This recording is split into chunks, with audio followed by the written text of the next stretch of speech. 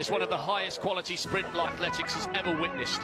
This field of 9 includes 4 of the fastest women ever to have Army Night in Budapest.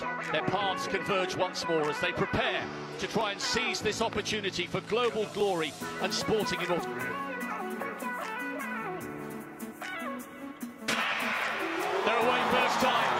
Can Sha'Carri deliver? She's got a good start, but watch Sha'Carri Jackson. Sha'Carri Jackson, is she just going to do it? Oh, on the near side, right to the end. Then we're getting ready, but from nowhere in lane 9, it's an incredible performance from Sha'Carri Richardson. It looked as though Jackson was going to finish ahead of Price, and she did, but the Jamaicans are stunned because Richardson came through like a rocket in lane 9, her first global final, and she tastes to start and she got in the semis.